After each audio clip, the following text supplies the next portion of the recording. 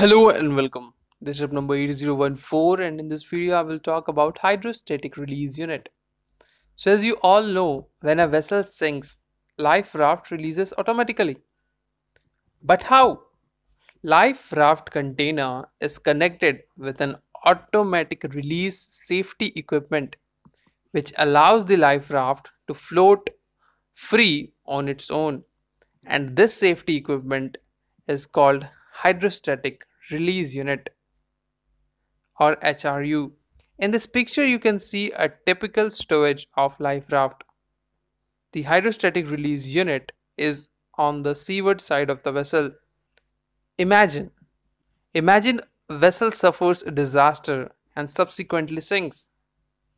When submerged to a depth of 1.5 to 4 meter, the HRU, that is hydrostatic release unit, operates automatically. That is the chisel cuts rope and release lashing.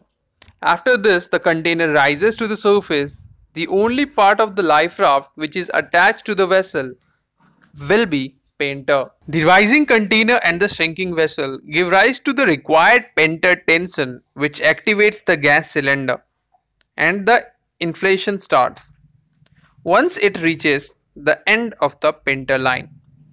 At the end, finally, the weak link of the life raft break and life raft is ready to board.